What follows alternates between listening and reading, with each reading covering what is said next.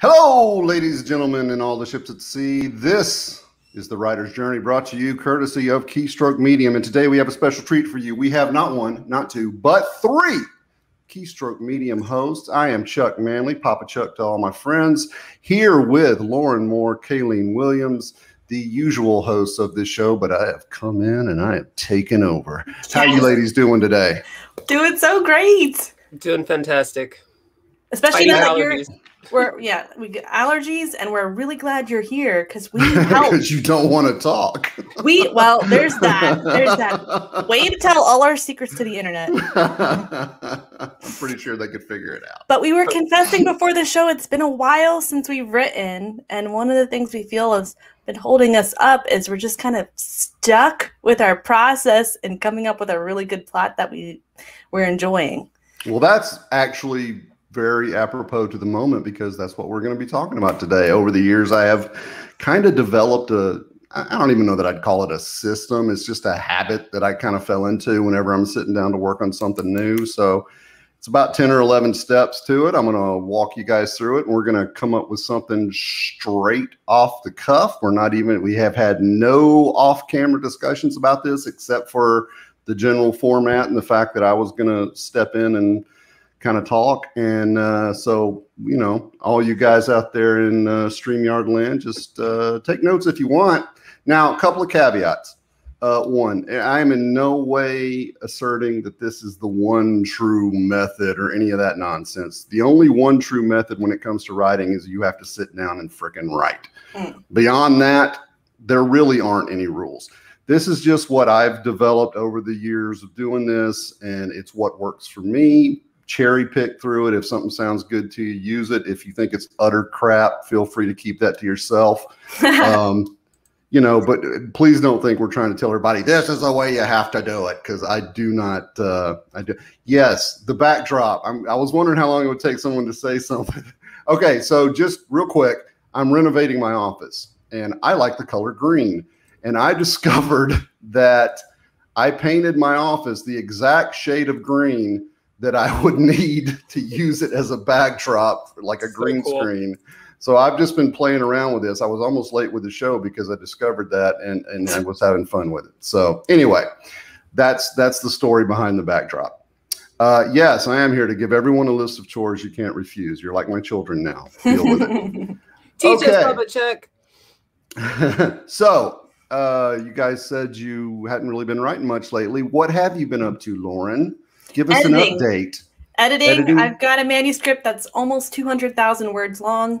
It's a lit RPG set in like ancient Greece with like all kinds of mythology coming in. So very creative, lots of fun, but it's, you know, I'm definitely in the middle of it and shredding, taking out words, switching out like whole phrases with a single word if I can do it. And it's been interesting, like to get my claws in there and just really go at it. So. All right, cool. That sounds like a door stopper though, man. That's yes. Isn't lit RPG typically a little shorter? Like traditionally, no. Not that you can have, because I hadn't been around that long, but are they usually really? I've never read any, so I don't know. This is about twice as long as any lit RPG, or longer, any lit RPG that I've read before, but it did really well on Royal Road, and now Athon Books is taking it. Well, fantastic. And putting it in my hands first. So here we go. Well, you know, you got it. You go with the best. That's right. How about you, Kalene? What you been up to, girl? Same thing. Surviving, editing, more surviving. But editing. All the editing. I've got a couple RPGs, lit RPGs on my plate. Plus, are you guys finding that lit RPG is kind of the thing that everybody's doing right now? Are you getting a lot of that across your desks, or? We are. We're working with. That's what Athon's giving me, so that's what I'm taking.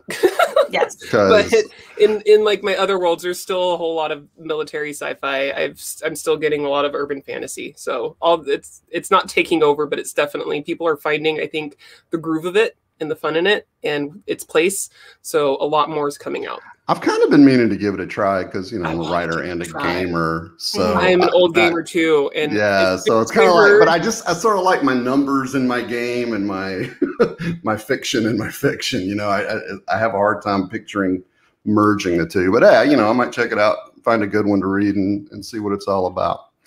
Okay, y'all ready to get started on this? Yeah. Yes. All right. Do this thing. So I always start off by deciding what genre and subgenre I want to write in. So I'm going to pitch that to y'all. Y'all pick one. Now, here's the thing, though. I'm going to ask that you not do romance because I never write romance. I don't write romance either. So no and worries. lit RPG just because I don't really get it and I need to do it. But beyond that, feel free. What you know, we can start with, say, thriller and then supernatural thriller or mystery or whatever. Just give me a genre and a subgenre.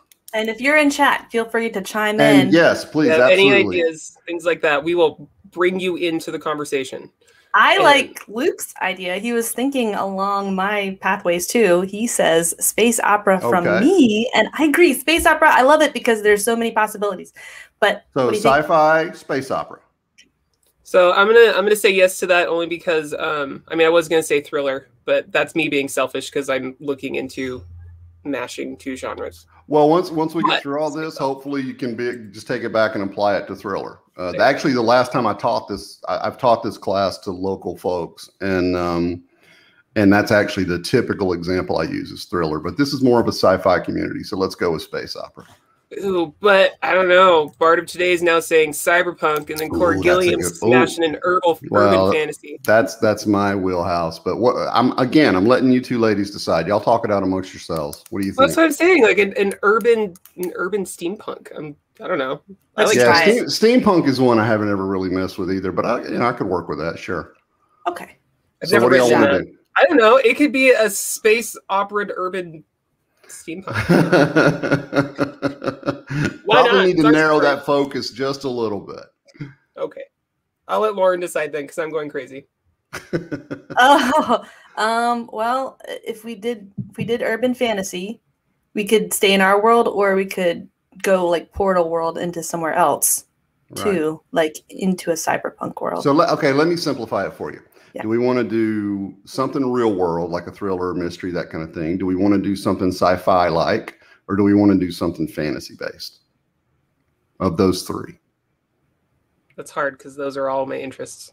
That's what I'm saying. But look at it from now. Here's the thing. Look at it from the perspective of I'm going to sit down and write this book. So what of those three would you want to work in? I always lean more towards fantasy myself, or thrillers with a supernatural edge. That's just where my head goes. Let's do that because you're the teacher. So let's play off your wheelhouse. Does that work for y'all? Urban fantasy. I just said it, Chuck. Yes. Okay. Well, there's two of you. I got to make sure. Yeah. Urban fantasy is the plot that's in my head already that I'm kind of. All right. So we're going to go with a fantasy in the urban fantasy subgenre. Okay.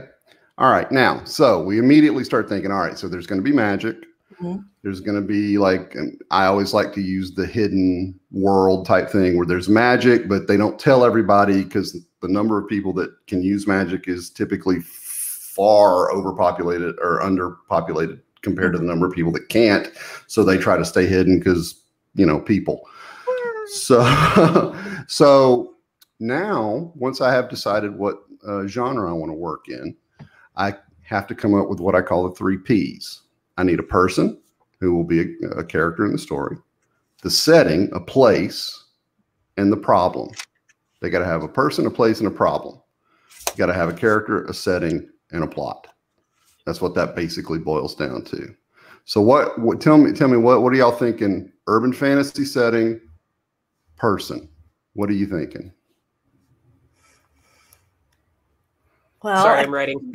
I kind of immediately go to kid, of course. And I've always wanted to write a kid. When you say kid, are we talking teenager? Because somebody in their 30s is a kid to me these days.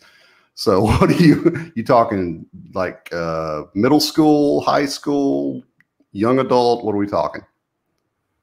Well, 10. Sure. Well, yep. Sure. I'm just throwing out ages. Yeah. So if we're hitting a young adult market, then we probably would want a young adult main character to appeal to the market. A lot of our readership would be probably older, actually. But that doesn't seem to matter because, like, my mom reads a lot of young adult, and she's right in her. But they don't read middle grade, so 10 might be a little young. So like late teens, early 20s. Is that what you're talking? Sounds good by me. What do you think, Kalene? Well, yeah, I'm asking you. Is that what you have in mind when you say young adult? Yeah. Okay, Yeah. so let's say high school senior. Okay. Okay, we're gonna do the Buffy thing here. All right. So male or female? All right, I kind of picked the age last time, so Kalene. Okay, so I have a tendency to always write male main characters. So I'm gonna go female. Okay. We'll just go straight on with the Buffy thing. All right. And is there anything special about this person? Are they a witch, or are they a werewolf, or are they just a normal kid who's about to find out shit about the world they never knew before? Like, do they know about the fantasy is basically the bottom line. All right, I'm gonna take an audience card. Audience, what do you think? Should we go with known magic, where things get crazier, or unknown magic, where things really get crazier? Leo suggests an insecure high school and I'm glad senior. he did that, because here's the thing, and I hope that y'all are picking up on it. You start basic, and then you start drilling down into the real minutia of these things. Okay. Like all the questions I'm asking now, that's like the baseline. She's in high school. She's a she, knows or doesn't know about the world. And then you can say she's really an insecure person, which is great because that gives you a character arc for her to gain her confidence by the end of the story.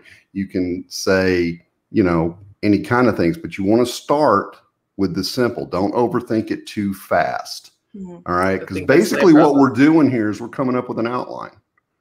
And then the outline, we can refine it for more details until you're actually ready to sit down and start writing the story.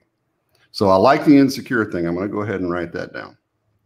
All right. So we're tied on the known and the unknown in the chat. For magic, whether magic. Yeah. We've got Corey and Jay Cliff wanting known. We've got Tim Kiver and Bard of Today wanting unknown. When in doubt, go to the coin. Heads, I was going to say, tails, unknown. That is tails, unknown. The character does not know about the magical world. I think that's really good because book ones are often where the main character is discovering their powers, and it's an exploratory book. And then the book 2 and 3 kind of builds off of it. So if it's completely unknown from them to them from page 1, then we can discover all of that. All right. So we're going to go. That's really all you need to get a grasp of the basics of that character. So we've got our person. Now, where's the place? Where do we want this to be set?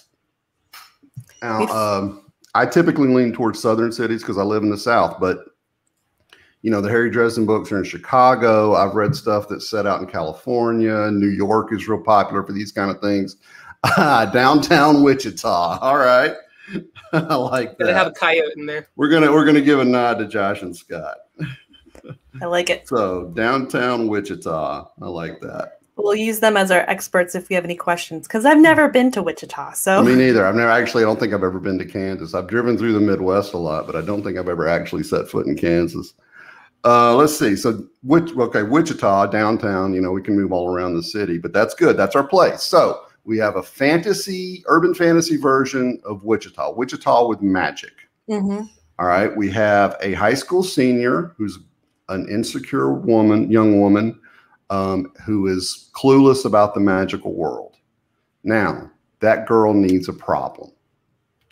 And here's the thing that you need to think about when you're thinking about the problem is that it doesn't have to be just one problem. Because like she could have a problem where she thinks she's being stalked by something. And then her other problem is her parents are about to get divorced and her girlfriend's fixing to break up with her, whatever. You can have multiple problems, but at the beginning, you want to focus on the problem that's going to impact the overall plot more, because the smaller problems are typically going to be your subplots. So like if you know you want her to have relationship issues, well, you can put that as kind of a subheading under the main plot. So what should this young lady's problem be? We probably need to give her a name too. We're going to call her L. All right. Well, Ella's insecure. Okay. So well, that is a problem. The question is why? Why is she insecure? Okay. Not necessarily. I mean, she could just be like, I'm insecure, but a lot of young people are, you know, it just kind of comes with growing up. So I would actually put that under the heading of sub problem. What is a problem that's going to fit with the genre? Okay, there needs to be, because urban fantasy, typically you're going to have like an urban fantasy problem. You know, maybe she feels like she's being stalked by a vampire, or she's starting to feel weird when there's a full moon, or, you know, something that the problem should be something that's going to allow her to intersect with the hidden world. You know, the thing that's it's gonna move into a parent missing. I like that one. Okay, I like that one. One of her parents has gone missing. Maybe the cops have given up on it. Maybe, you know, something's going on and she feels compelled to investigate it herself. And this leads to her discovering the fantasy aspect of her world. You know, maybe she's working with Lieutenant Moon to try and figure out what's going on. Who knows? But I like that. She hires Lieutenant Moon because she's like, who's left the force and is a hard bitten PI. Or the high school security officer because he screwed up at police something or other. Right. Okay. So now we're getting into it. Now you're going to flesh out the cast. I like how we're doing. High school. Okay. So do we like parent missing? I like that. Parent missing. I'm going to put police has given up and she's talking. Dad disappeared. She's been talking to the security dude. Wait. So the police gave up on her parent missing because maybe her parents like often gone missing. Maybe her parents a drug addict or something. How about this one? Dad came up missing, or it could be mom, whichever. Dad came up missing, but the cops are convinced that mom did it because, you know, that's kind of people who've been married a long time tend to want to kill each other. But she's convinced something else happened. So the cops are focused on the mom while she's exploring other avenues. Does that sound good? That makes sense? Yeah.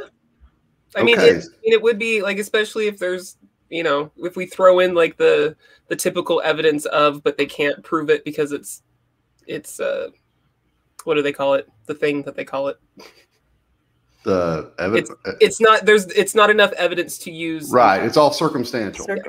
Yes. All right. So again, though, right now at this stage, we're just doing the baseline. All the stuff that y'all are coming up with is great, but that's going to be for kind of the second pass where you start really fleshing everything out. See, this is why we need a Poppa Chuck in our ear, because I overthink things too quickly, and this is why I end up with I get it, and it's perfectly fine to make little notes in the margin. If you look at one of my notebooks before I do a story, I mean, there's little things jotted down all over well, it's way over there, but there's things jotted all over the place that I have to come back to. And, oh yeah, I wanted to do that, you know? So it's perfectly fine. But right now, like I said, we're just trying to get the baseline. It's really hard to control that excitement when that ball gets rolled, that story ball starts churning up inside of you. You have a secondary thing and you're like, that's a good idea. Exactly. So right now we're going to say dad is missing. Police focused on mom. L thinks otherwise. So just to reiterate, now that we've kind of got like that starting baseline, when you first come into this outline, you want to focus on what's your overall genre and your subgenre that you're going to be focused on, which is going to help you find those tropes as you're going through this process. And then once you get that figured out, we're working off of a fantasy in urban paranormal. Wait. Yeah, urban fantasy. Fantasy. It's a pretty broad definition, but yeah. And then you need to find your main character. So you need your main person. Well, now here's the thing. You need a person, and typically it's going to be your protagonist. But I have had instances where I actually started out with the bad guy. So you just need some person. You need a person in a place who has a problem. All right. So you need a person, place, and a problem of their own. So, and that I like that definition, because that's sometimes where I will get stuck. I get stuck in the big problem, and I forget that the character themselves have their own personal problem. So then when I realize, I'm like, oh crap, I've been, floating out in Neverland this whole time. I have to come back to the beginning and figure out what was that character's main starting headspace, after I've been 3 weeks into this story. Right. I like to think of it when I'm doing this, I like to think of it as I'm looking through a camera into this imaginary world with a telephoto lens. And I am zoomed in on Lauren, who lives in the fantasy world. And once I got a good feel for who Lauren is and what her situation is, I pull the zoom back, and it zooms out and makes the world a little bit bigger. And I see the things in her immediate surroundings. And then I zoom it out a little bit further, and I see the broader world, how the culture work, how the political systems work. All of these things aren't going to necessarily directly affect the story, but it does give you a feel for this character and the world they live in. And that is going to inform decisions that character that character makes in relations to the story. So when I'm at this point in it, I'm always focused on that character that's going to carry the reader through the story. Who is this person? And especially if I'm writing something like my current work in progress that I'm doing for Athon, it's a first person narrative that never leaves, for 3 books, never leaves the perspective of the main character. So I had to have a really good feel for Jack and who he was and how he sees things and the smart and stupid things that he's going to do along the way, while still keeping in mind that he doesn't necessarily live in a world like I live in and has a very different worldview, because he knows things that the average person doesn't. But when I first started out, it was just 1 or 2 lines about who he was, and that's it. But then over time, as I said, I pulled back that zoom. I saw more and more of how he would react within his world. So you see what I'm saying there? So again, it's like building a layer cake. Right now we're doing the base layer, and then we'll put a little frosting on. That's all your subplots and your little supporting characters, and then we'll put another layer on, another layer, another layer. Eventually, you've got the whole story and the whole setting. So we've got our genre, our subgenre. We've got at least one character in a place with a problem. Where do we go from here next, Poppa Chuck?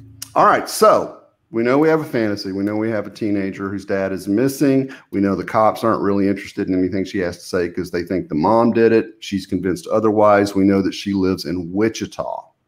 So after that, once I've got those things, I like to think about when I actually want to start writing, I like to think about what is her average day. We need to give the reader a sense of what is her normal. What's her normal? That way, when we screw it up, they'll have the same sense of what the hell, hopefully, as the character does, because they've got this normal, and then we're going to have the inciting incident and all that stuff to screw up the normal. So what do you think? Do we want to have? Do we want to have her normal, maybe like she's heading out to school, and on the same day that my art guys just showed up. Sorry. I forgot about them.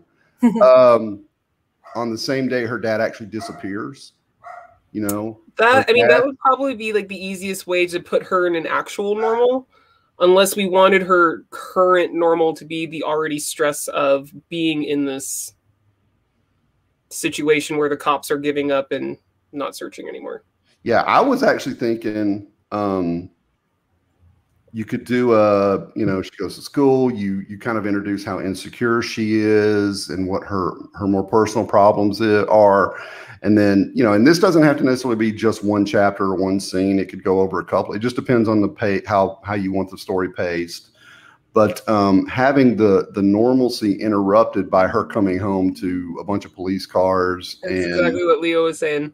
Moved, shifted. Sorry, coming back home from school. Police exactly. And then if you wanted to, because her dad coming up missing could be your inciting incident. You know, coming home to the cops at your house and all that. That is what kind of first intersects your character with the plot, right?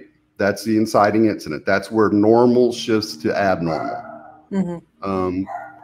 I'm sorry. Give me 1 second, okay? I got to go deal with this. Y'all discuss this some more. I'll be right back. You're good. All right. So I like this. We've got that genre. We've got that subgenre, which for some authors, they get really confused. Like even myself with my first series, I wrote the story without really thinking about where it fit in the world of genres. So then it was like I was playing catch up with my story and how to place it in genre land. So I like starting there. I mean, like I was saying before, we'll give you an idea of tropes to hit, tenses to go for, you know, vibes that like, you know, is it going to be darker? Is it going to be humorous? It can help you kind of pinpoint those jump off points. Yeah. And at this point, I'm kind of thinking about all the different possibilities where we could take this. I'm thinking about the different kinds of magic or creatures or problems. You know, is the dad, is he caught up in the larger magic that's in the world? Is he caught up in some kind of larger conspiracy that's part of the urban fantasy genre? So I'm kind of flooded by all of these options and choices in my head. And that's when there's too many choices, then I start to think about something else, like not writing, like getting up and doing something else. So Kalene, what do you do when you have all these choices? Just pick one and move forward? So yeah, I just write until. So sorry about that, guys. No, you're good. I just write until I get like, you know, the idea out of my head. And then sometimes I know that it's not going to make it into the story, but have to get it out. Otherwise it's just going to keep fluttering in there. So you write it down. Yeah. Even if you're just going to not use it, just write it down. Get it out of my head. All right. Okay. So back. Sorry. No, you're good. So her normal day, comes home. Dad is missing, inciting incident. Okay. That's where she intersects with the plot. So you could do like if you wanted to drag out the investigation, you know, you could have her like getting all the details, but I'm thinking if you wanted a faster pace, you maybe do a chapter with a heading that's like 3 weeks later or something like that. You know what I'm saying? Yeah. Or it just, again, depends on how you want to pace it. Yeah. So now we have our normal day. Then we have our inciting incident, which is cops showing up saying your dad's missing, something like that. Now we need our lock-in. Now the lock-in. So you have a normal day. Something weird happens to screw up the normal day. You could just say, well, that's my new life. That's the new normal. I'm just going to accept the fact that my dad's missing and I'm never going to do anything. But that's not really what protagonists do. Something needs to happen that makes the character commit to the new normal. To solving the problem. You see what I'm saying? Right. It's that the police turn their focus on the mom and they're convinced, or they're trying to paint her. Why would she have any reason to doubt? Like she would need that something to make her doubt that the police's, you know, expertise. Right. Other than just like, I mean, because you know when you think about it, it's like, yes, I love my mother, but could she have? I mean, she got really mad at him the other day. She could just take the cops at their word. I mean, let's face it, they're the cops. They're investigators. This is what they're trained to do. So if they say mom did it, so what is something that, and bear in mind our genre here, you know, maybe somebody comes to her and says, you know, this isn't something the police can handle. Or so somebody brought up the security guard at the school. Lieutenant Moon. Like, what if he like catches her before she's like, you know, the bell rings and he just says something really obscure and weird? Right. It has absolutely no meaning to anything at that point. Right. But then she gets home and she's just like, oh my God, cops, what's going on? But then something like the cops are talking and she remembers Lieutenant Moon. Right. Right. So if we want her to be the one person who's willing to go against what the police are saying and kind of, as I said, lock herself into, all right, I'm going to discover the truth, then something has to happen that makes her realize there's a different truth to be discovered.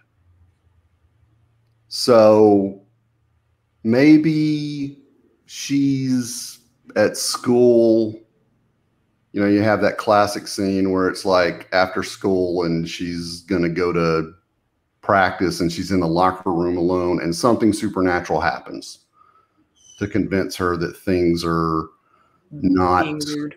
Yeah, things are weirder than she thought. And then the creepy old security guard is the guy who shows up and sort of takes on the mentorship role of, yeah, you know, there are monsters in the world and I think your dad got taken by one of them, but you obviously can't tell the cops that because the cops are going to think you're crazy. Exactly. You know, so there needs to be something that convinces her that they need to do that. A really good example of this kind of thing I thought was in It. You know, any of these kids on bikes kinds of stories where all the adults don't believe that there's anything crazy happening, but the kids know and they have to do something about it because they know and nobody will listen to them. Well, that's kind of the situation I think she would find herself in. You know, go ahead. We had a suggestion, you know, with Lieutenant Moon being Moon, that he would actually be a werewolf. That's possible. He could be the bridge between her and the supernatural world, you know, and maybe there's some, you know, maybe he's like the good-natured werewolf. And then there's some others who aren't quite so good-natured and they took the dad and he doesn't really know what they did with him, but he's going to guide her into this world to try to find the truth. Well, then you have the supporting character and you have to, what's his motivation? Why would he want to help? You know, was he cursed against his will or something? And this is just what he does. Or so you have to start exploring his character on your second pass through. But let's just say that we'll call him Lieutenant Moon, saves her from an attack. So I have I don't know how we're going to if we can fit this in, but like I was just jumping back a few paces. You know, that the locker room situation. So it could be, you know, where they still have to change clothes, you know, for gym and whatnot. And, you know, some people put pictures in their little lockers that they have. I don't know what kind of power she has yet. I know that's probably not even close to where. Well, there's not necessarily anything to say that she will. We haven't decided that yet. But I was imagining her sitting there. She opened her locker, you know, you glance at like one of those pictures, but something weird happens in the picture and she's sort of like, what? But then it's different from what it was before or something. I don't know. Right, because we still have to attack the problem of why was the dad taken? Was he just a random victim or was there something special about his bloodline? And it's going to show up in her, you know? But again, this is all second pass stuff. Okay. So right now we have our inciting incidents, which is the dad coming up missing. And then we're going to have our lock-in where Lieutenant Moon saves her from the attack and explains that there's a supernatural world underneath the real world. Does that make sense? Okay, so got our inciting incident, got our lock-in. First, pinch point. So for anybody who doesn't know, pinch points in a story are kind of the moments where you really show the reader what the protagonist is up against.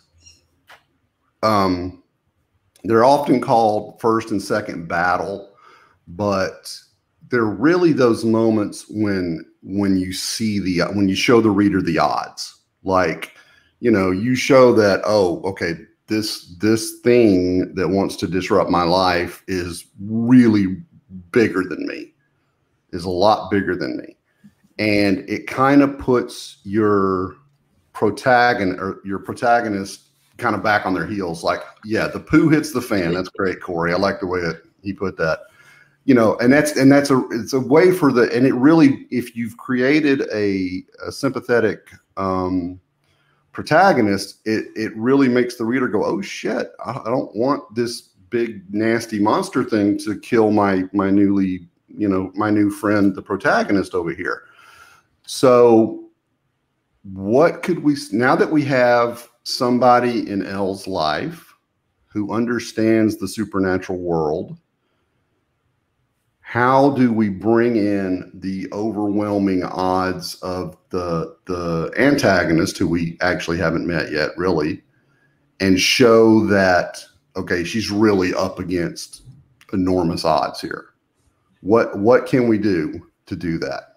I feel like there should be some kind of clan war that her dad got caught up in. See, there you go. Since we're going to make Moon's a werewolf, that makes perfect sense. Yeah, and Moon's, I don't know if he's necessarily on the good side, but he's on a side. Yeah, or he's like a lone, a lone wolf. He's the one who's outside the clans. He's bad enough that he can fight off anybody he needs to fight off. He might be from a side. Scott could do that. Scott's just, he might be from a side, but now he's in this high school, so he's kind of separated. But who are the players? Who are the other clans? Right. Oh, and Patricia had a good one. Other people start disappearing. Oh, yeah. Similar That's a good one. Yep. So let's say that, where am I here? 76. So Lieutenant Moon, should we make him a were-coyote? I don't know. Anyway, so he introduces her like, look, kid, this is the way it is. I think your dad got caught up in something. And, maybe he offers to help her. Maybe he tells her to go home and forget about it because it's bigger than she is. But then other people start disappearing, and she dives in anyway and has to square off with a real, maybe she finds a pattern to the disappearances. And at some point she tries to save somebody on her own and has to end up squaring off with a real big badass werewolf, and doesn't really understand what that means and has to be saved. You see what I'm saying? Mm-hmm. And then we could get in, and then later we get into Lieutenant Moon teaching her how to fight these things, and we get into why her dad was chosen, why he was victimized. Is there something special about her? Maybe she's we go back to the Buffy thing. Maybe she's the Slayer. Mm-hmm. And she just doesn't know it yet. Maybe her dad was the Slayer or the Grim or whatever you want to call him.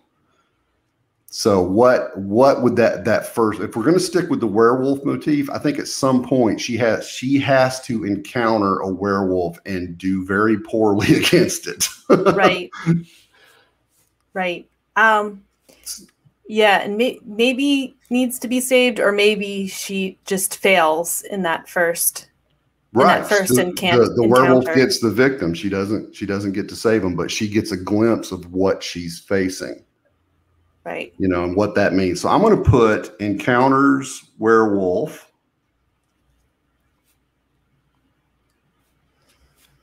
Victim dies. I like the idea of the dad being a Grim. Yeah, something like that. Kind of the whole Slayer thing. That would be some kind of. Yeah, some kind of. I really enjoyed that show. Well, and when I think of Wichita, I think of like Native Americans are out there, First Peoples are out there, and there's powers that could be associated with the earth or animals or something, and maybe in her bloodline is some kind of ability that her dad has, and maybe is awakening. Some kind of maybe they are Native American. And there's some kind of traditional Native American hunter that runs through their bloodline, a chosen one, so to speak. And their whole deal is they take on shape changers and tricksters and just they're monster hunters for all intents and purposes. I think back in the past, before it became urban, they were more like Naruto, and there's the the clans. Is that anime? Because if it's anime, I don't know what the hell you're talking about. Well, okay, so think ninja tribes, right? Not everyone in the ninja tribes. Okay, that ninja, I get. Yeah. But there's like the whole school, so people, innately can, learn to be ninja. So it's like it could be something along the lines of that, where she's not necessarily a chosen one, but because it's been so long since there's actually been a tribal school of it, it's rare to come across those innate to the tribe. See, that's great. That's a really good way to go with it. And you can just kind of build on that whole, okay, well, I've got to pour through the ancient texts to understand this stuff kind of thing. See, that's really good. But for right now, as our first battle, we're going to have encounter with werewolf, victim dies. So she now really has a firsthand understanding of the kind of power that she's up against. And she understands the consequences of failing. It's not just her. These monsters are killing a lot of people. All right. So that's our first battle. Now we get to our midpoint. Now the midpoint that's the shift. That's the fulcrum of the story. That's where the protagonist goes from being a victim to being a warrior. That's when they decide, that's when they start learning how to fight back, and they come up with a plan for doing so. And, so at this, like in my head, at this point, this is after she sees this person die. That's when she goes back to Lieutenant Moon and convinces him to help her solve this problem. She becomes more proactive as opposed to reactive. Right. That's what your midpoint is. So I'm thinking at this point, she would just go back and say, look, this is happening. You can't sit here hiding in the high school as the school cop. You gotta teach me how to do this. Maybe she's had some inkling of an internal power that she doesn't understand, like a Slayer kind of thing. Mm-hmm. And she needs his help, but she needs to go from being this insecure, reactive character to being this, all right, we have to do something about this kind of character. She goes from victim to warrior. So you guys like that? She just goes back to the lieutenant and says, hey, man, it's time to put up or shut up. She can have that moment after that battle, right? She's been working with him, and maybe not entirely believing it, but enough of what he's saying is making sense. And then, that, holy crap, someone just died in front of me. Right. And that, right. And it's like, before that, that can be a very pivotal moment in a person's life. Like, I need to protect myself because they're not going to stop hunting me. Exactly. And he knows shit. And it could be she needs to convince him to actually train her. Yeah. I mean, the whole lone wolf thing is great, but, maybe he's isolating himself on purpose because, he's kind of established that, but, among the werewolf clans, he's kind of established that he's on his own, but he doesn't want to constantly keep proving it. So he just tries to, stay out of sight. So he's having this low-key life out in Wichita, hunting coyotes on the full moons and stuff. And her parents didn't necessarily want her to know any of this or to get involved with any of this. Even if maybe like her dad knows, but maybe her mom doesn't even know. Well, and maybe the mom doesn't know this either. Or, maybe we have to come up with some sort of way that the mom does know, and there has to be a confrontation between the two of them. Right. Mom was trying to protect her and be a good mom, but send her to college, keep her in normal society, and not. Exactly. You could go back to like the mom and dad's, past where it was like one of the last remaining schools, and they actually went through that training and they actually witnessed some of that crap. Through it, their own little side story, they end up getting married and she's pregnant and like, we can't do this anymore. And then they escape to Wichita. Yeah. Well, and it could be that her, maybe she's been lied to about her family history on her father or either her mother or father's side about what this life leads to. Maybe it's just bloody and tragic because all of her ancestors died trying to save strangers from all the, hunting monsters and saving people like Supernatural. But, maybe it's just bloody and tragic and they just didn't want that for her. So they've tried to protect her from it. But now, shit happens and you can't escape destiny in most fiction. I really want mom to be like, okay, so I'm like, she's just like, she's a soccer mom. It's almost impossible not to do that, isn't it? Right? Like she's the mom thing. And then like she comes to find out mom actually has like some badassness It's like, is this why you have so many knives on your wall, on the wall? Yeah. Is that why you have this weird obsession, Mom? And she's just like, all right, let me teach you a few things. Right? She's like, I'm a little rusty, but that's why there's a crossbow under the oven.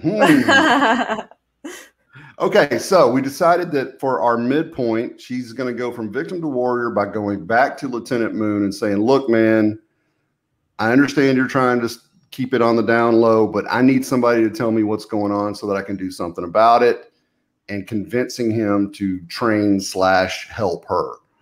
Does that sound good? So that's our midpoint. That's our that's the 7th point in the story. So now for number 8, we're going to go to our second pinch point. Now, the first pinch point showed us that the bad guy, the antagonist, is this big, just overwhelmingly scary thing that the protagonist really doesn't see a way of defeating. Then we get to the midpoint where they decide to shift their mindset from being intimidated by this scary thing to coming up with a way to fight this scary thing.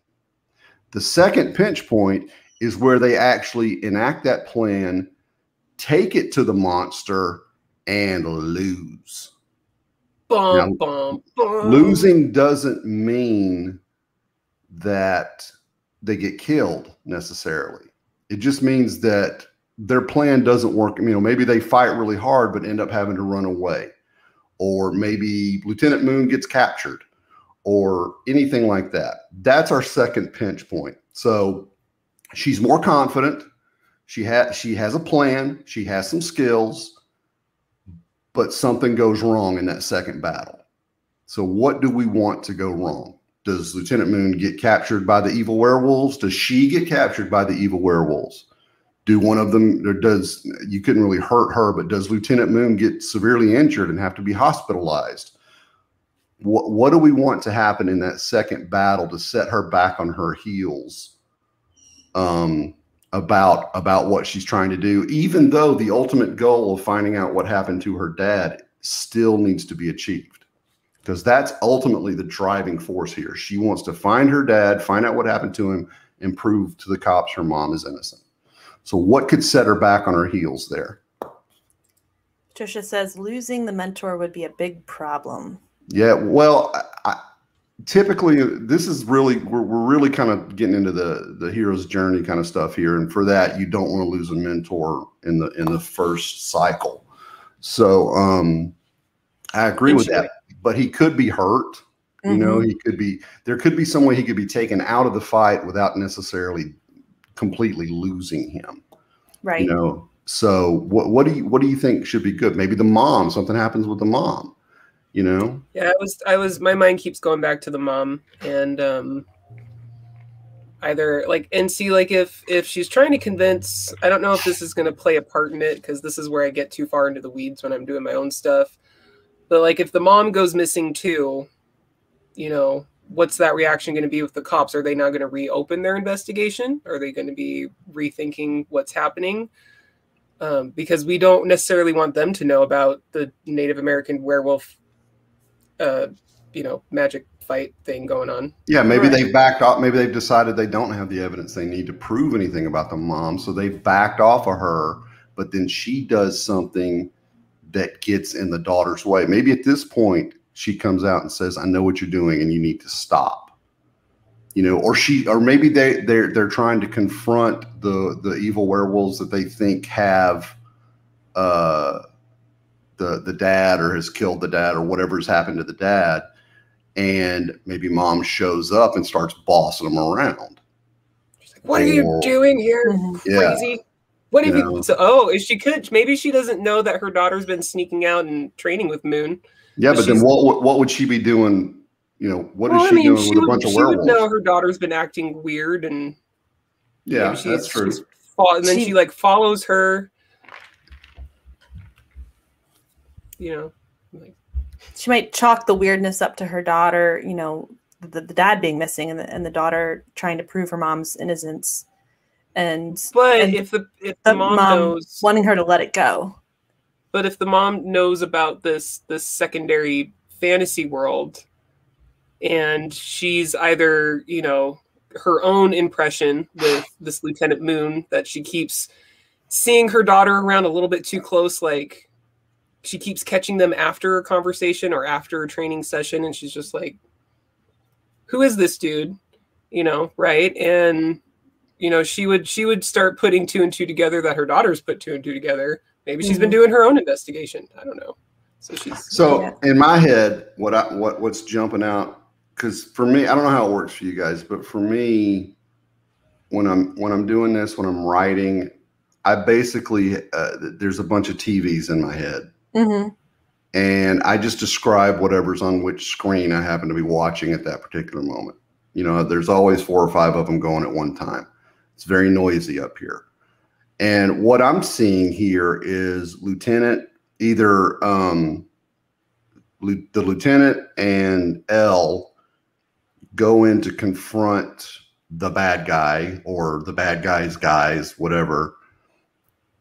And mom shows up, and and L discovers that the mom is somehow tied to the evil werewolves. Like she's I was just gonna say, are you gonna put in a twist there that the mom's actually part of an opposite? Yeah, well, but she's not necessarily like an active part, but she has some kind of history with them that allows her to come in and basically say, all right, this fight's over. So maybe it's a couple of setbacks. Maybe during the course of the confrontation, Lieutenant gets hurt. L's back on her heels fixing to get it, and then mom shows up and says, all right, stop, and the werewolves just stop for whatever reason. We'll have to determine that reason later. But the setback could be, A, they physically lost the confrontation, didn't find out much more about the dad, and finds out that mom's been keeping secrets. And how the heck do you have control of they actually have something to do with what happened to dad, but just not in the way the cops thought. Right. How does that sound? Yeah. I like it. Okay. So I'm going to put in loses fist fight.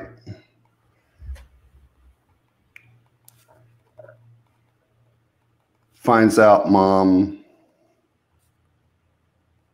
is tied to wolves, to evil wolves. Bad wolves.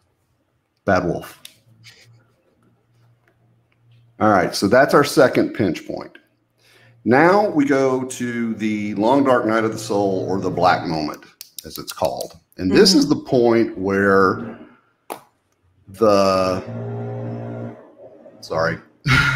where the protagonist is on the verge of giving up. She's at her lowest point. She doesn't see a way out, but she still has to struggle through somehow. You know, she really doesn't see that she can win, but she needs to find out the truth. You know, this is the really, even in hardcore thrillers and action books. Like I just listened to I finished reading the Gray Man, the first book in the Gray Man series that Josh has been after me to read. Even in that, the black moment is almost always a really emotional thing, you know, because you're getting into the protagonist and they're just at their lowest point. You know, it's that I just can't anymore. I can't, but I have to. You know, it's that despair that kind of comes over them, where they just, they may not be like all weepy about it, but they don't have that emotional fuel to power through to solve to answer the big question. So for her, we see that her mentor's been injured. Her mom apparently is keeping secrets from her. And, you know, that's a trust, just like Patricia's saying here, that's a trust that's broken, you know, and she's suddenly questioning everything about reality as she knows it. You know, that's a hard place to be in. But at the same time, she still wants to find her dad, you know, because that's dad. So for that moment, you have to show the despair, but then have something happen that makes them power through anyway.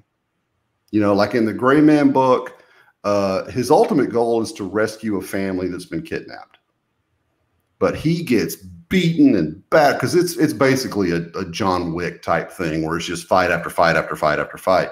And by the time he reaches the black moment in that book, he is beat to hell and gone. And he does not see a way that he can successfully accomplish saving these people that he has history with. And the way it gets resolved is, even though he still has that feeling, he gets a phone call from one of the like 8, 9-year-old girls from the family. Someone manipulates her into calling him and saying, "Oh, I know you're going to come and save us," and da da da, you know. And he's like, "Mother," you know. So, despite being all beat to hell and not really having a hard, solid plan to his name, he gets up and goes anyway. You know, so you've got your black moment where he's about to accept defeat, but then you have that thing that happens that pushes him over that despair. So her despair, we've just kind of outlined. Her mom has lied to her. Her friend is injured. Her dad's still missing. The world is way crazier than she thought it was going to be. What is going to help push her over that? What do we want to have that gets her over that hump? And she's like, you know what, live or die, I'm going to go do this. Well, part of the issue is she feels that betrayal, right? What's been motivating her so far is to save her mom, right, from the police officers. But then she finds out that her mom's actually, like, maybe her mom's a bad guy too. Mm-hmm. Or at least tied to them, or in some tied way. to the or maybe dad guy. Disappeared because of mom, something she did or knew or whatever. So what could get you up and motivated in the face of betrayal? Well, I mean, it could be her and mom have a little heart to heart, and mom explains the situation and explains, you know, maybe she tells her, your dad is not dead. This other thing has happened, but he's going to be dead soon, and there's nothing I can do about it, even though I'm tied to these other people. Maybe dad's going to die and it's mom's fault, you know, but maybe finding out that dad isn't actually dead would make her say, okay, you know what? I have to. I can't just sit here knowing my dad's in the clutches of the bad guys when I could do something about it, you know, as risky as it may be. And she just goes. And I also think, you know, not trying to get too deep into the mom, but you know, she'd just be like, I shouldn't have even come, but I wasn't just going to let you die. I probably made the situation even worse just coming. So we just need to sit here and it'll be fine. He's not dead. Just, you know, calm it down. Okay. Like, how about mom fesses up that she has history with this pack of werewolves, whatever that might be. Dad is still alive until maybe there's a ritual they need to perform and it's on a certain night or something, whatever. There's a clock on it at this point. And mom, knowing how dangerous it is, says, all right, fine, let's go get your dad. Maybe the mom coming clean and saying, okay, your other friend got hurt, but I'm going to load my crossbow and you and I are going to go rescue your father despite the odds. Maybe mom dies in the attempt at the end. And it's just dad and daughter after that. You know, you see what I'm saying, though? Maybe that show of support from mom. Turns out mom's not necessarily the most honest person, but maybe in the end, she actually, you know, she was just somebody in a tough spot. Makes her a little more empathetic. Right. Well, maybe the big baddie is a lot stronger and more powerful, and she just thought going along with him was the safest for everybody. Right. But now, you know, push comes to shove, she's going with her daughter to go. And right. Maybe the whole thing is, you know, mom's playing it safe. Yeah. And Elle pushes the whole "but we're family" thing, and it kind of, maybe Elle just lays a big fat guilt trip on mom that she deserves. Yeah, it's kind of playing off of what Facebook user. Sorry, you're a Facebook user. We don't know who you are. We don't know who you are. She wants to show her mom that she's not like her. She's better, more just, honest. She wants to show that being betrayed won't make her become vengeful, evil. Yeah, and maybe, you know, and maybe that by having Elle show that to her mom, it sort of guilts her mom into going, well, shit, all right, fine. Well, that's the difference. In a lot of YA books look at, you know, growing up stories. The kid starts out, some kids start out kind of black and white. And then when they become adults, they see the world in more shades of gray. So maybe the mom is in that shades of gray spot. And it's actually the kid who's like, no, but we gotta, it's Dad. We love him. We need to go for him and save him no matter what. We wouldn't just let you be taken off to be sacrificed under the full moon. Yeah. All right, so I'm going to write Elle confronts mom.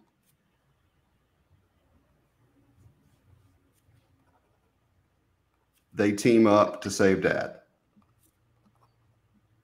Because that's the bare bones of it, right? That's the bottom line. Yep.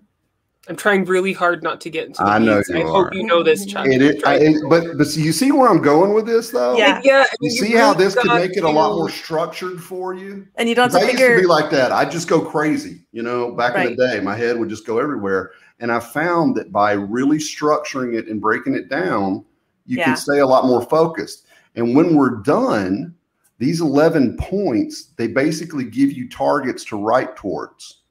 Gotcha.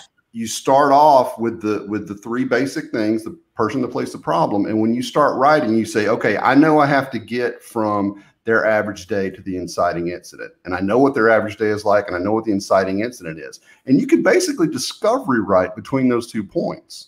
It's all the fun bits that. And that's where the fun stuff is. And that's where you can kind of let everything go crazy and just dump shit on the page, because you can always pull stuff out in the edits in the second draft. So that's why I like this method, because it allows me to be a little structured, but at the same time, there's plenty of discovery writing to have fun with. All right, okay, so now number 10. Number 10 is going to be the battle royale, the final confrontation with the bad guy. Will we save Dad? Won't we save Dad?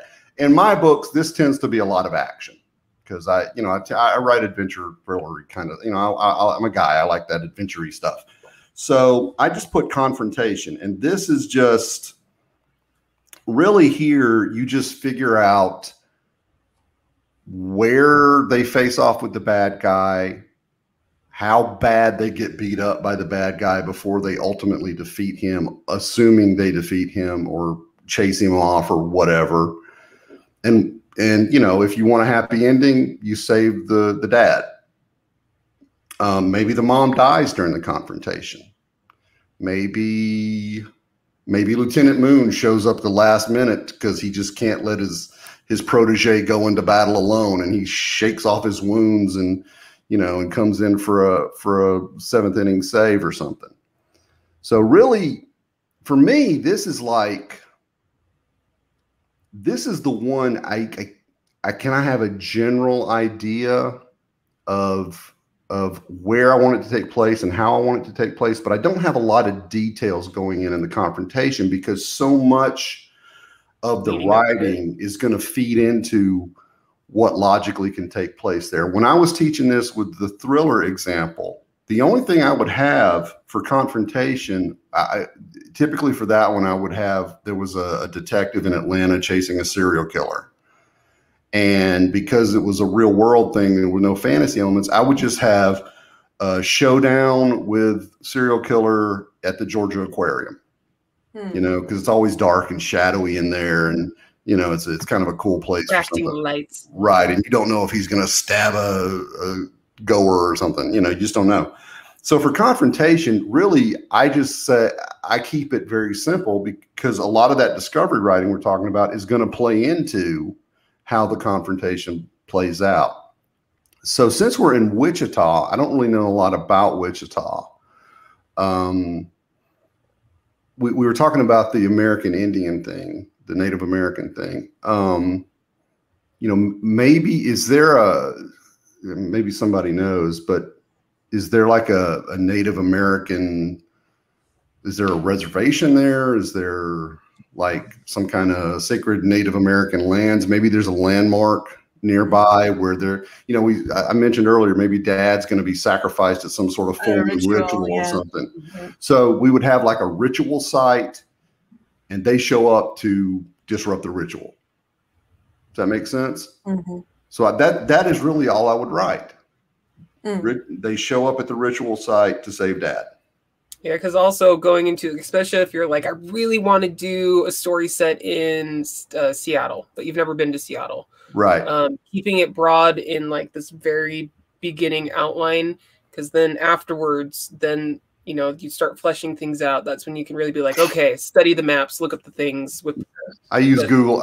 Like the trilogy I've been writing is set in Atlanta, and I know I've been to Atlanta a lot, but I still have to use Google Earth and all this stuff to kind of get a feel for where these scenes are actually taking place.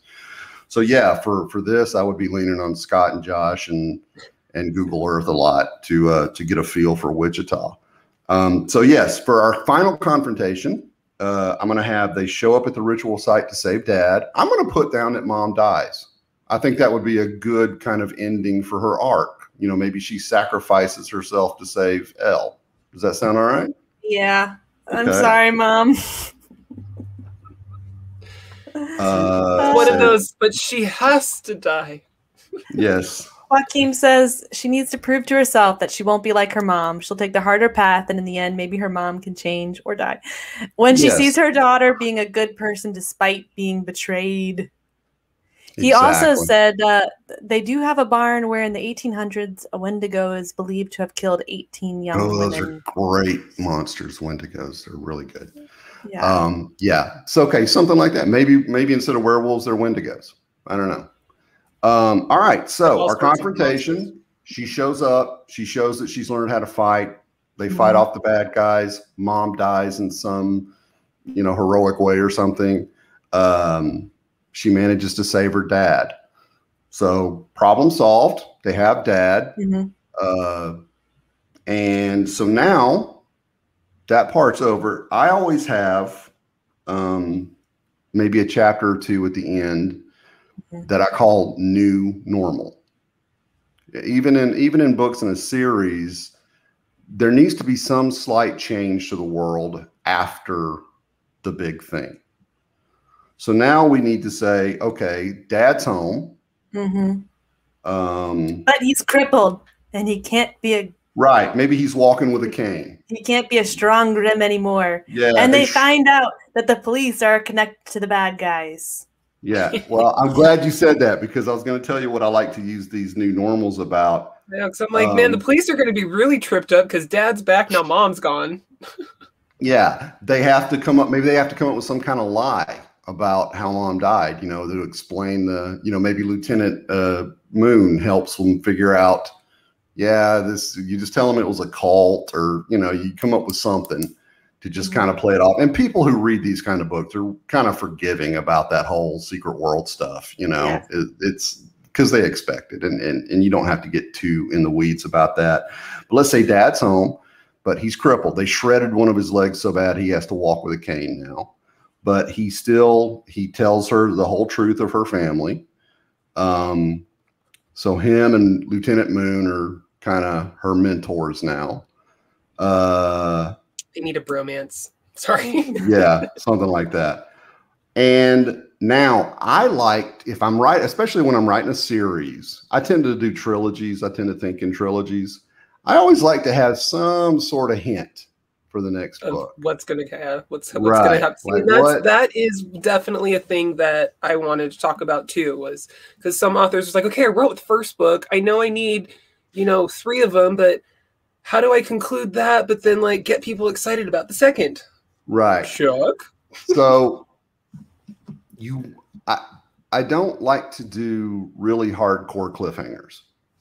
I want the vast majority of the questions in my books to be answered by the end of the novel. I don't ever want my readers to feel like I'm trying to manipulate them into getting the next book. So I will leave small questions unanswered in a book that kind of gives the reader the option of, hey, you know what? That's pretty good. I'm going to go see what's up with this other one. And if it's a small enough question, they'll just be like, I don't care. If if they didn't enjoy the book, I'm not going to say bad book, but if they didn't enjoy it, they don't care if the little questions get answered or not. So they won't feel compelled to go to the next one. But if they really enjoyed it, that little bit of what about could compel them to go to the next one. So for this book, you know, maybe there's one of the evil werewolves is still lingering around. And what was it you said a minute ago? I said alike.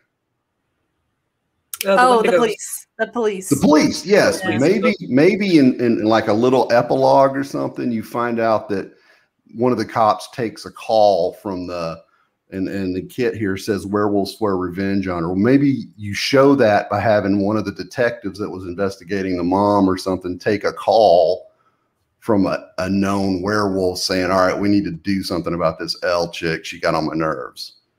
You see what I'm saying? We're going to have to wait till the next epochs because of this chick. Right. You're not handling your district.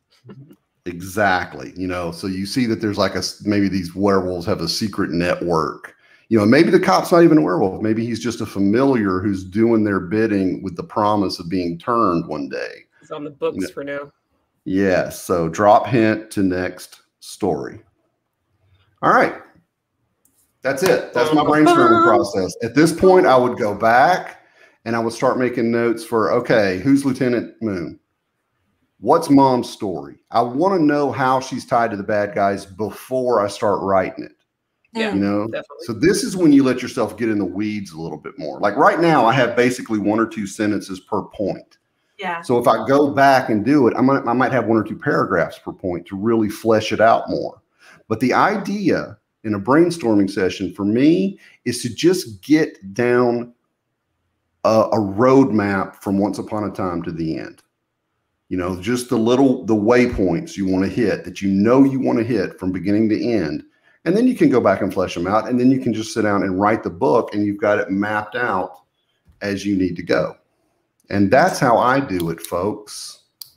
And also, I mean, thank you, Chuck, for taking us through this, because it's so easily, I mean, you can see just right out from the get-go gate, Lauren and I both were just like, wee! And Chuck said, no, Yep. No, stop it. We're just trying to get this, I need a person, ladies, just give me a person. And we're already just like up here. Totally. So it's like just so easily you can get caught up in the weeds. But if you just, like he was saying, take that focus. Scope. And just know that once you get through that first pass, you know, that's where you can then like really start exploring all those fun ideas. Like, you know, what's Lieutenant Moon's, you know, purpose being in the school? What sort of things does she do in the school? Does she have a rival? You know, what's that walk like when she's coming back home? What are these, you know, like someone had mentioned one of the cops really gives her the creeps. Like, how does that going to play into it? You know, all those extra other ideas where you start applying paint, you know, that's, you know, where Poppa Chuck's saying that's the second pass. All we're doing is sketching. Yeah. Right, the best way I've ever heard it put is that what we did right here is build the skeleton. And then when you go back, you start putting flesh on the monster. Okay. And putting the muscles on, making it bigger and thicker. And eventually you get to the whole book. Yep. And sometimes, you know, that leg doesn't look right. So you scrap that leg and you put on a new one. That is an excellent point. Beginning to end. So you can more easily swap legs out. Yes. This is utterly changeable. This is in no way written in stone, but it is a starting point. Right. So if you get halfway through and realize, oh, okay, well, that midpoint isn't really going to make sense, you just go back, refocus, and it'll make, but you've got, the point is you have something to work from. You're not starting at zero. And that's where most people get trapped. Even if they're excited and they write the first half of something and they get to that marshy middle and they have nothing to refer back to, that's where I've found a lot of new writers, a lot of young writers really get stuck, is because they need that seed to work from and they haven't provided themselves that. So for me, this is the best way to have the roadmap.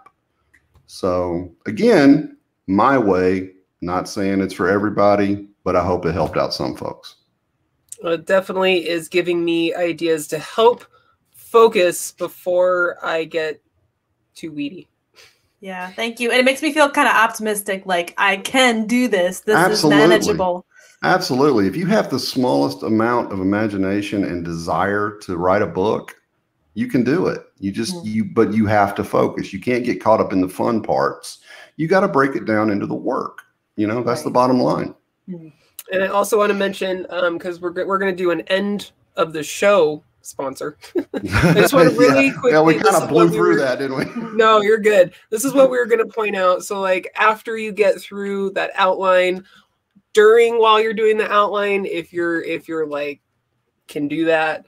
I've only like read through like chapter 1 of writing the breakout novel workbook by Donald Moss. I have read that book. I've never used the workbook, but that is a very good writer book for plotting and that kind of thing. Yeah, just for some more, like especially if you're one of those writers that you're just like, I just need a little bit more like idea of how to create and craft my process, because everyone's process is going to be a little bit different. Maybe you take out of this focusing on the genre, subgenre, that person, place, thing, and then you just pants the crap at it from there. If that's what you want to do, go for it. I mean, if that's what works for you. Oh, there's an unlimited amount of ways to write a book. So go forth, find your genres, find your characters, and really engage the reader in your worlds. All right. Thank you so much, Poppa Chuck, for coming on. Happy to be here, girls. Happy to be here. Thank you, audience. Y'all were fantastic. Kit, Leo Vaccaro, DFM Games, hello. I saw you. We didn't get to your thing. Text messages on mom's phone. They don't know she's dead. That could be a secondary, like, ooh, that's fun. That could be the last line of the novel. Yeah, I like that one. I wanted to point that out. So I remembered. Absolutely. That's a also good one. Patricia Gilliam.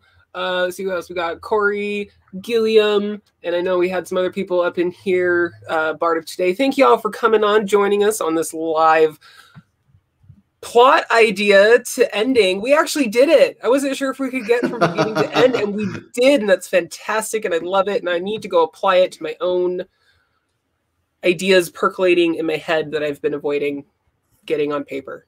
All right, so no more avoidance, butt in the chair, do all the writing for Lauren Moore, Poppa Chuck. Thank you for joining us on your writer's journey. Be sure to check us out next week, where we're going to talk about more reading, writing, and everything in between, right here on Keystroke Mediums, The Writer's Journey.